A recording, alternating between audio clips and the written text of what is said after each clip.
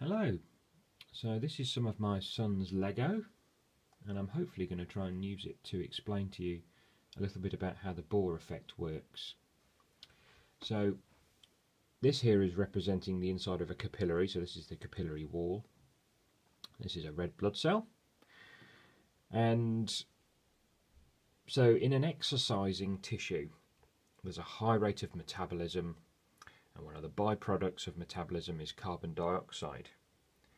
So there's a large amount of carbon dioxide represented by these little green blocks here, produced by the tissue.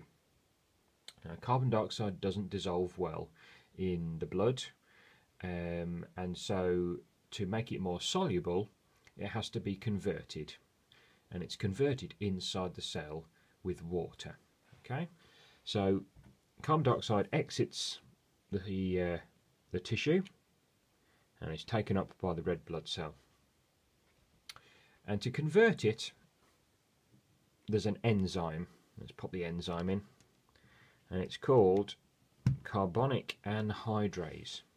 Okay, and once it's converted it can be converted back, so it's a kind of a reversible process. So let's stick some arrows in to represent the fact that we can reverse it. So let's pop an arrow pointing that way, and I'll pop an arrow pointing that way. So a reversible process.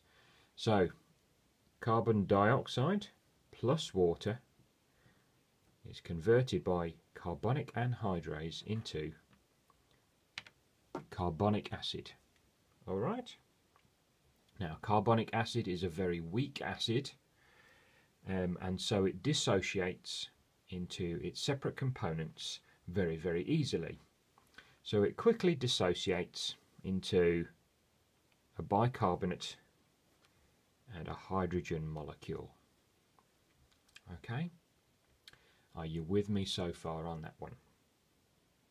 Right, so as you can see, this is the process with one carbon dioxide molecule. So as the concentration of hydrogen, which is this little one here, as the concentration of hydrogen inside the blood increases, the pH decreases, so it becomes more acidic. Now what this does is it affects hemoglobin's ability to bind to oxygen. Okay, so at the moment we've got a little hemoglobin molecule with some oxygen attached to it.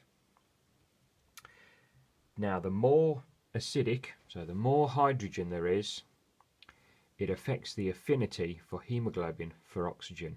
So it has less affinity for oxygen.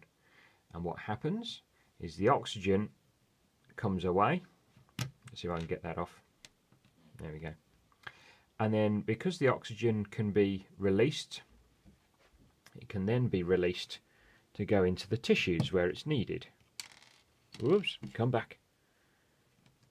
There we go. So the oxygen can be released much easier and allowed into the tissues where it can be used. And that's known as the Bohr effect.